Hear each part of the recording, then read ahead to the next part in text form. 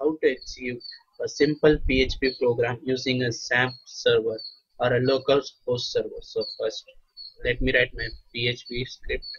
So open PHP and echo double quotes my first first PHP script.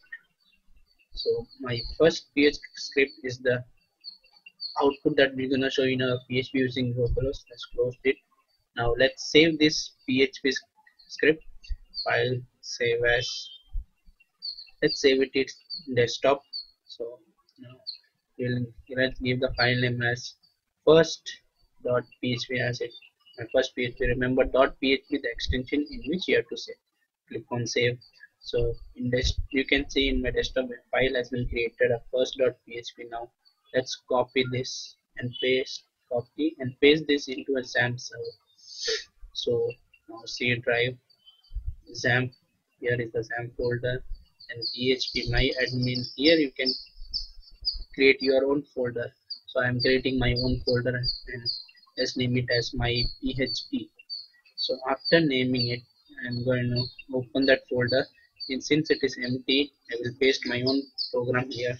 So my first.php is in this directory is XAMPP PHP my admin and my PHP folder. Let's open this using XAMPP control panel. So XAMPP control panel. Two important things you should note that Apache and MySQL should be start. If they doesn't start, it won't work. So since it has been started, it will work easily. Let's open the browser. Here let's type as localhost /php myadmin, and again a slash my PHP. Remember my PHP and PHP admin are the folder directory in which the first file name has been saved. So file name is now first.php. Let's enter and see. You can see the output as my first PHP script, which was the output which I am going to show. So now this is a simple way where you can execute a PHP script using a XAMPP folder. Thanks for watching. Thank you.